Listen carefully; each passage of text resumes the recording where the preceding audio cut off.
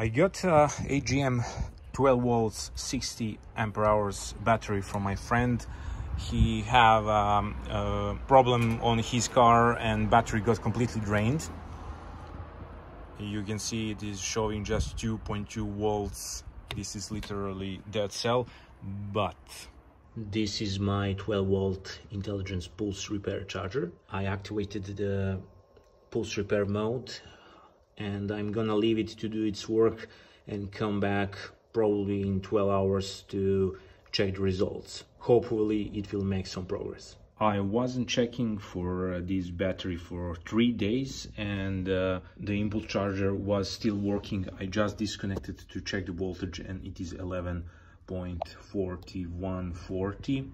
I'm gonna reconnect and leave it to do its job more. I was expecting that the charger will stop recovery process after like 24 hours, but it is more than 48 hours and it was still working. Nothing is warm, neither charger or the battery, so I will just reconnect and leave it. 1 week later, I have a battery disconnected from charger.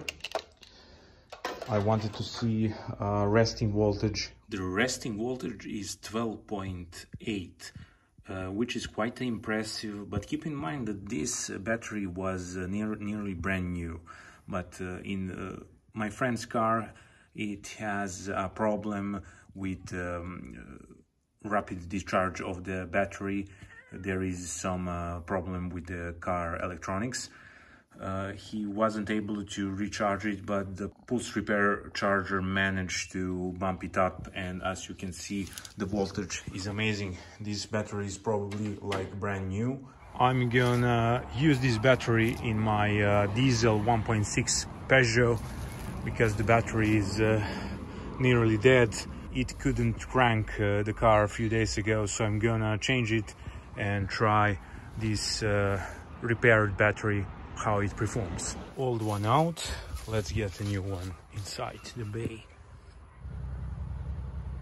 Okay, the moment of truth.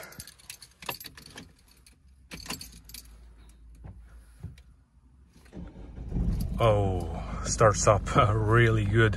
The previous battery was going slow, but this one, it is great. That is one more reason to get that charger. Every house should have it. I hope you enjoyed watching this video, and until next time, see ya.